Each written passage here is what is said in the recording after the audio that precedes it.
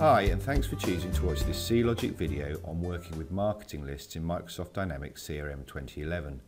Marketing lists are simply lists of leads, contacts or accounts that can be created based on any number of criteria and can then be used for ad hoc communications or associated with the more detailed campaign functionality of CRM. You can watch other Seelogic videos on working with campaigns in Microsoft CRM. Just go to the Seelogic YouTube channel. Okay, so let's get busy with looking at marketing lists.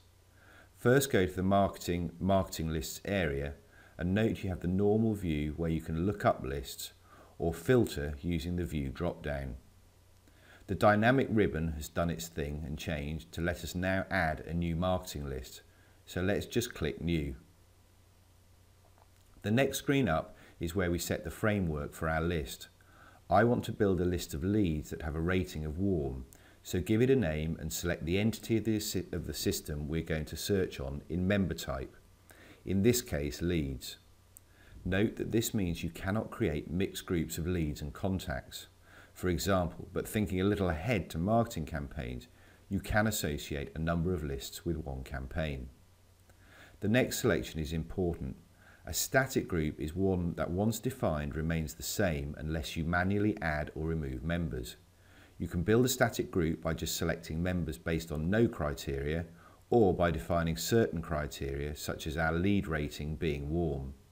A dynamic group is controlled by the criteria. In other words, once we define the rules such as rating equals warm, the system will return the records that satisfy that rule and we cannot manually remove records. Also, if new records are added that satisfy the criteria, then they will automatically be added to the group. I'll choose static now, but I'll come back and have a quick look at the differences when creating a dynamic group. The additional fields can be filled in if required. The source field might be filled in if you're creating a list out of some purchase data and want to report on it at a later date, and the date fields are read-only and auto-populated. Click Save to activate the ribbon on the left-hand navbar. And now we have to add some records to our list. So either click Manage Members or click Marketing List Members and then Manage Members. It's the same difference.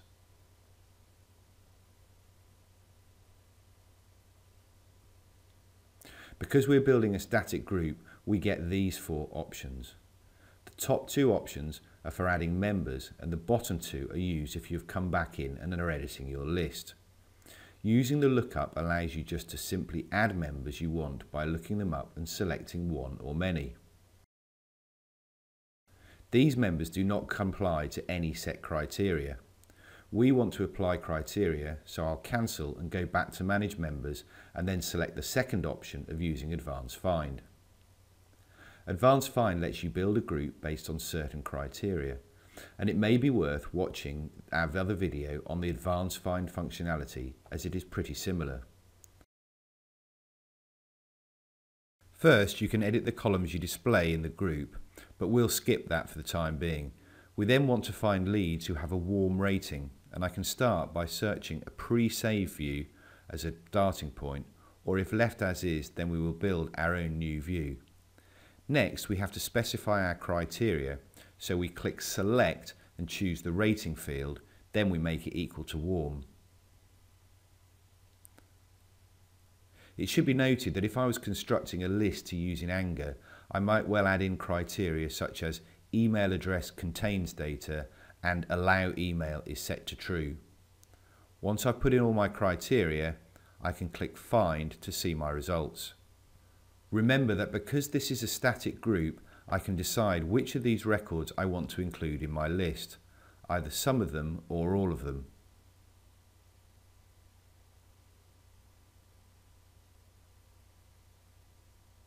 In this example, we'll select all and then click Add to Marketing List.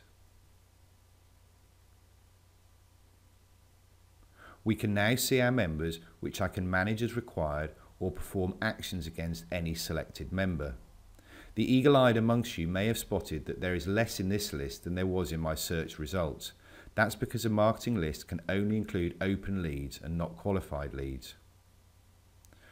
With my members saved, I can do various things like export the list to Excel, create a quick campaign, perform a mail merge against them, or add this list to a campaign. Now we'll quickly look at creating a dynamic group of open leads.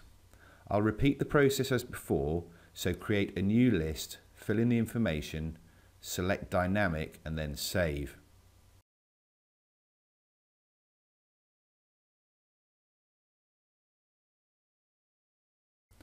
Notice a warning is provided about a dynamic group, and now when I manage members I go straight to the query building area.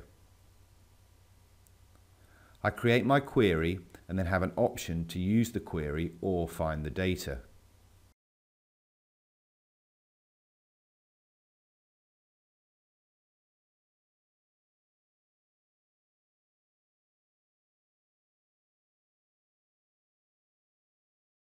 We'll click Find so we can do a sanity check, and notice you have no options to include or uninclude records, so we'll just click Use Query.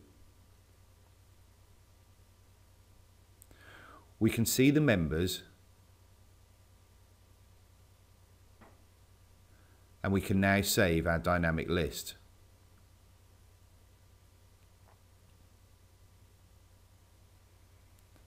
A last few things.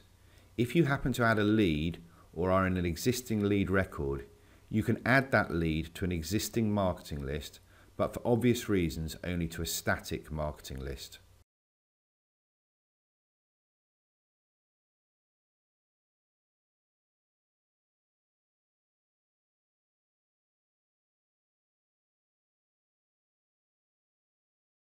You can see what marketing lists a lead, contact or account is part of under marketing lists against them.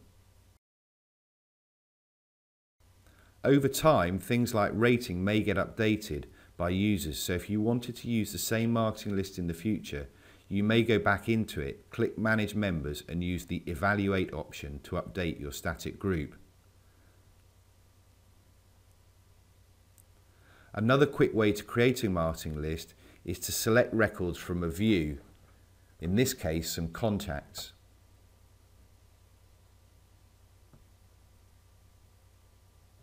And then click Add to Marketing List.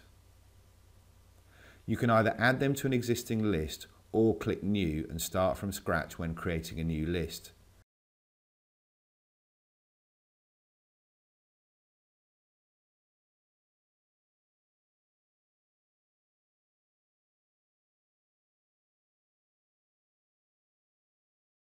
There is a little gotcha here in that you must create, in this case, a static contact list, and you think your selected records or contacts will be pulled into your Manage Members.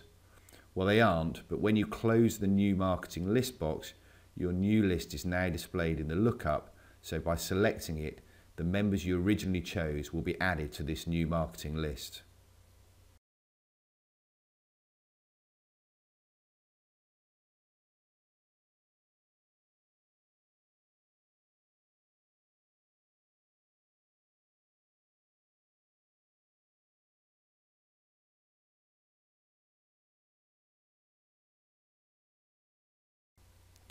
Well, that's all there is to know about marketing lists. Remember that you can always check the help files if you have any problems, but in the meantime, thanks for watching this Seelogic video.